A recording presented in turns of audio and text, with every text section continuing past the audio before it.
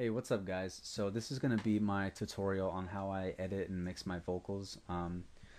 First question that I get the most is what program do I use? I use Adobe Audition version 1.5.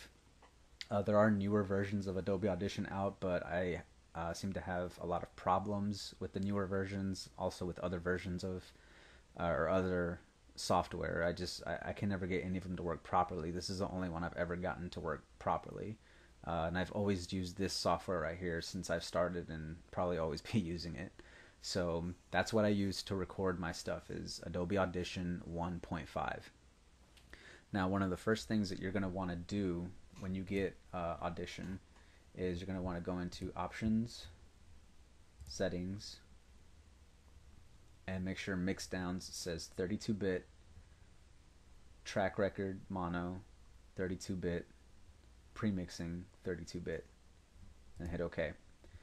Once you do that, you won't ever have to do it again. Those settings will stay every time you open up Audition. So that's the only time you'll ever have to do that. Another thing that you're going to want to do is you always want to record your tracks in mono because it just gives you a better, clearer, more crisp sound in your final product. So whenever time you start a new project, you're going to want to go into I've already have it changed, so it's going to say something different, but this will normally say out one and in one. So what you want to do is go in where it says in one, or in one, the bottom button, click it, and then you click left channel, 32 bits, same for all tracks. Okay, and that'll change that setting for every track that you have here. And then you get into your mixing. Basically, before you do anything, there's not going to be anything here. As you can see, I already have a track here and a little vocal. But one of the first things you're going to want to do is you're going to want to set up a noise profile so that when you do your cleanup and you do your noise reduction, the program knows what it's looking for, what you want to take out. One of the best ways to do that is just clear a space that you can record on, like right here, where there's no other sound, no nothing. Make sure your room is or wherever you're recording at, make sure it's as silent as can be. Make sure there's no fans or anything blowing. Make sure it's as dead silent as possible. And then click record. And that's good right there. So now you have, you double click it, and now you have a little audio file here that's nothing but background noise. Now this is the noise that is behind all of your vocals when you record. This noise is always in there. You want to get rid of that. So what you're going to want to do is you select a little area of it that has nothing in it, like the middle part right here. And you listen to it. Hear that background static noise? That's what you want to get rid of. So you go up here, you have 3 tabs, Files, Effects, and Favorites. Go into your Effects tab, hit Noise Reduction, and then Noise Reduction down here, double click it, and then you want to hit Capture Profile. And what that does is captures the sound that you have selected here, which is the background noise, and that's what you want to get rid of, like I said.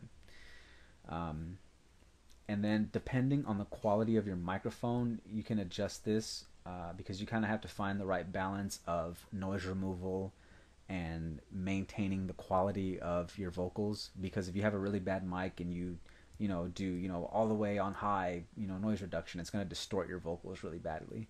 So you kind of got to play around with it and see what is the best fit for your equipment. Mine's generally about around here. I could do high, but I normally don't like to do all the way, so I generally have it like about right there. And when you do this, you see this little box here at the bottom, spectral decay rate. That's gonna be like at 65% or something by default. What you want to do is you want to erase that and make it 0. Make sure that it's at 0%, because what that's gonna do, when you do your noise removal, it's gonna give your vocals like a really robotic, distortion noise to it. So you don't want that. So you just basically just put spectral decay rate at 0%. And then that's pretty much all you have to do for this. So once you have that, click OK. Now the noise reduction feature has this profile saved into it. So now every time you run it, it won't mess with anything else in the track, just the background noise. And that's what you want to take out. So once you have that, you can just delete that file. Now what I have here is the song that I uploaded a couple days ago, the To My Fans song. And what I did was I put the track back in there, and I recorded the first couple lines. So I'm going to play this for you so that you can hear what the raw audio is going to sound like. I remember back when no one even knew ASIKO, and nobody with big dreams and a bigger ego. I used to watch them GG in Abandonation, and I was filled with the fires of determination. Alright, so that's what the raw audio sounds like. So once you're here and you got your raw audio and your instrumental, what you're going to want to do is double click the vocal track, and that'll bring you into the edit pane. Now you can always go back and forth. There's a tab up here that says multi-track and edit view. You can do it just by highlighting whichever track you have highlighted. That's what's going to go into the edit pane. But like I said, you want your vocals, so you can just do that. Now the first thing that I do is I silence both sides of the track, like this part and that part. Basically, one of the reasons why you do that is because once you normally, at least in my songs, the way I record and I mix, I lay a lot of tracks over each other, like ad-lib tracks, and just copies of the same track and stuff like that to kind of change the way my vocals sound and everything. So this part will start to lay over each other and will get louder and louder. So you always want to silence this area right here. So all you do is you hold down left click, drag it over, right click, go down to silence. Same thing on this side. Silence. Okay. Now the next thing I do is I go into noise reduction, because we already have the profile saved from what we did earlier. And you just click OK. So that just took all the background noise out of that. And then you go to click pop eliminator, double click, highlight hiss and lots of clicks, and then hit find all levels. And depending on your computer, the quality of your mic, and if you have a pop filter or not, a lot of things are factors in this, but this could potentially be a step that takes a lot of time. But generally, my stuff's pretty clean already, so it doesn't take that much time, and plus this track isn't really that long. But basically that just takes out all the clicks and the pops, like the P's and all that stuff like that out of your track. And then the next thing I do is I go into filters, double click graphic equalizer. Now the setting that I always use is I go to pre-master EQ, and then I hit 10 bands 1 octave, and then that's what I use. I just use this preset. A lot of people like to use this one right here, Spit Clear. This is another really good preset that you can use. This is basically a personal preference thing. You can mess around with all of these presets, take a look at all of them, see which ones, some of them do weird effects and stuff like that. Some of them are for clarity and whatnot. And you can just, pick a preset, you can pick, just one that you like out of this, or you can kind of play around with the, with the levels, see, what makes your vocals sound best. And if you do mess around with these and you find something that you like, you can always hit add, and then you just enter a name right here and hit OK, and it'll add that preset in here, and it'll always be there. So when next time that you do another song, you have the preset that you already, designed yourself in there. But like I said, I always use pre-master EQ, 10 bands 1 octave, and then hit OK. And then the next thing I do is I go to FFT filter, and then hit de-esser, and then OK. And then this is a step that I normally don't do. A lot of people like to do it in all their vocals and stuff like that. And for the most part, it's a really good effect to put into your vocals depending on the song and you know, a lot of other things. But reverb, well, basically you go into delay effects, double click reverb, and you have a bunch of reverb settings in here, presets that you can use and mess around with. Basically, for those of you who don't know what reverb is, it basically adds like that echoey, you know, presence to your voice. Like for example, if I hit tighten close and then preview, you can hear what it sounds like. I remember back when no one even knew ASIKO, a nobody with big dreams and a bigger ego. So you see what it does. Again, you can mess around with, you know, with all these little buttons and stuff like that, and find something that works best for you. Or if you just don't like or don't want to use reverb, you don't have to. It's not required. But if you do, that's where you can find it. I'm going to cancel that because I don't hardly ever use reverb unless it's like a hook or something like that, something weird.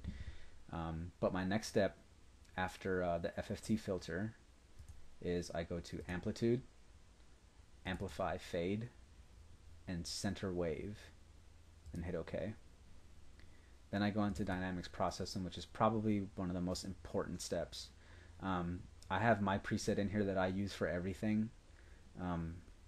I'll show you the settings for it so that you can have this preset as well if you want, or you can again mess around with the ones that they have here.